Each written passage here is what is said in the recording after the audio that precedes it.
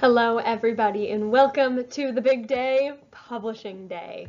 We are going to start with a pause and think. As you can tell, I finally learned how to use some word art, and I even learned how to draw using my finger on my screen because it's a touch screen with glitter. So cool.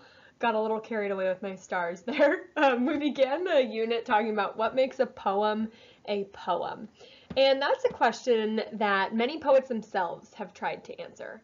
So I want you to follow along on the next slide with me as I read to you some of the poet's definition of poetry. So what makes a poem a poem? You can pause and think on it briefly, but we're going to do more with this question here. So here are some poet quotes about what is poetry. Poetry is things that are true, expressed in words that are beautiful. It takes probably hundreds of things coming together at the right moment to make a poem.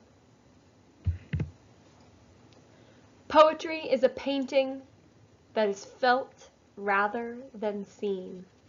That one's by Da Vinci.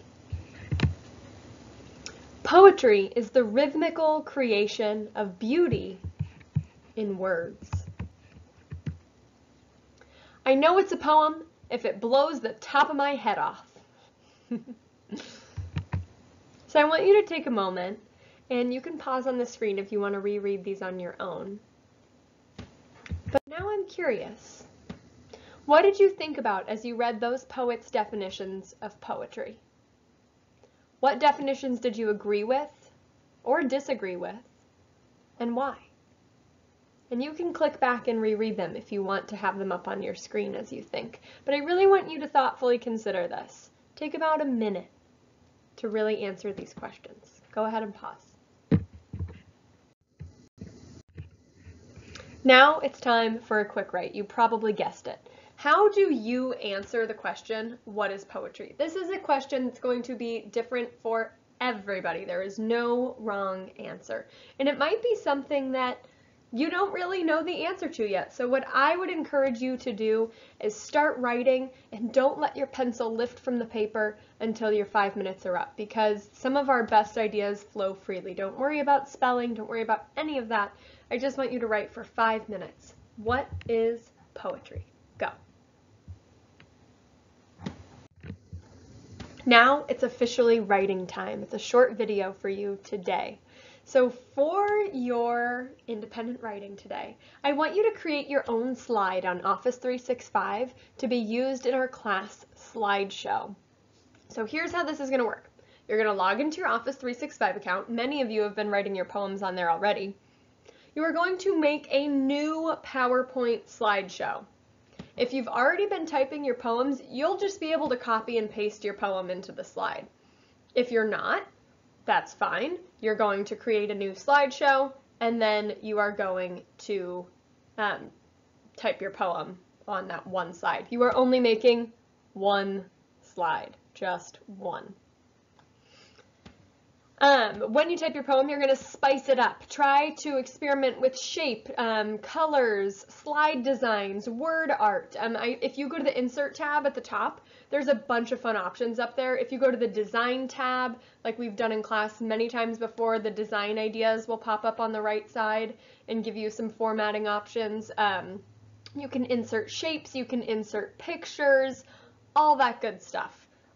Really try to make yours stand out and make it special and maybe reflect your poem and your personality. You're going to, of course, share this PowerPoint slide to me by going to the top right-hand corner and clicking share and typing in my name the way that you have before. Make sure you type my full name, Olivia, not Liv, and then my last name, Poirier, P-O-I-R-I-E-R, and you're going to send it to me.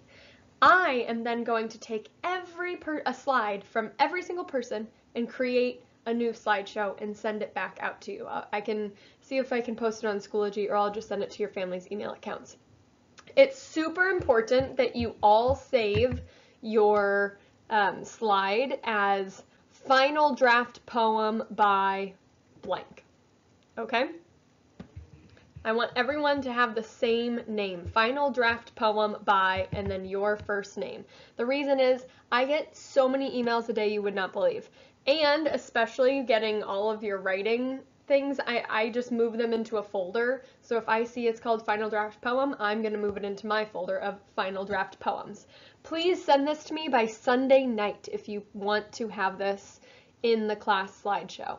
So today is Friday. If you're following along, try to get this to me by Sunday night. I can't promise it'll be in the slideshow if it's not to me by Sunday. And I believe the date on Sunday is, let's see, today's,